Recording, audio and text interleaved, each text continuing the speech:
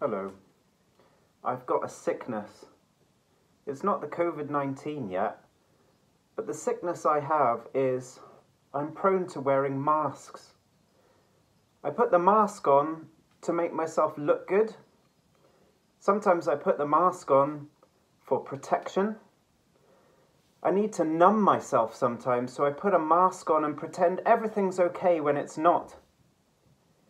The trouble with masks are they stop me being genuine and vulnerable. They prevent my Christian discipleship. No one gets to love and be loved well with a mask on. The trouble is, in these days of lockdown, when I'm stuck with my family all day, I can't wear a mask because my family, they're aware of all my masks. They know all my masks. But you know, my flaw is that when I go out again, I put the mask back on. Even though I know about grace, I seem to love wearing masks. You know, the Greek word hypocrite, comes from the Greek for stage actor.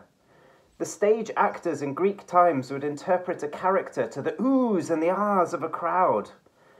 But Jesus said, when you pray, don't be like a performer, don't be like a hypocrite.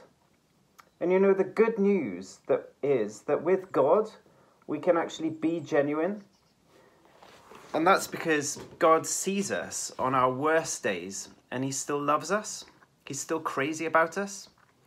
God sees us to the bottom and yet he still loves us to the skies all the time. You know, the only person who never wore a mask was Jesus.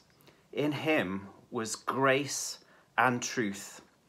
And there are some wonderful words from 2 Corinthians that I'd like to share with you. It says that when we come to the Lord, the veil is taken away and we're being transformed every day into his likeness. As Christians, we can stop trying to impress. God has good works for me to do that he's prepared in advance. Now, in these days of going backwards, these days of lockdown, these days of regression, God wants to birth something new in us.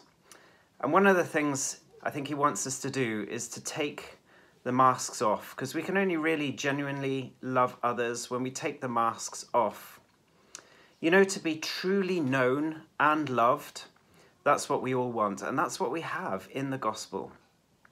Oliver Cromwell famously told his painter, "Paint me warts and all." And that's what he did. The portrait of Oliver Cromwell has the warts on. Well, God loves us, warts and all, and he wants to use us. I wonder if you're weary of wearing a mask.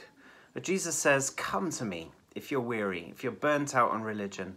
Come to me and I'll renew your life. My burden is easy, my yoke is light. Let's pray. Father God, I want to confess that often I have been a hypocrite. Will you forgive me? Thank you, the Lord Jesus shows what it is like to be genuine. Help me as I'm being transformed into your likeness to be genuine and to take the mask off. Amen.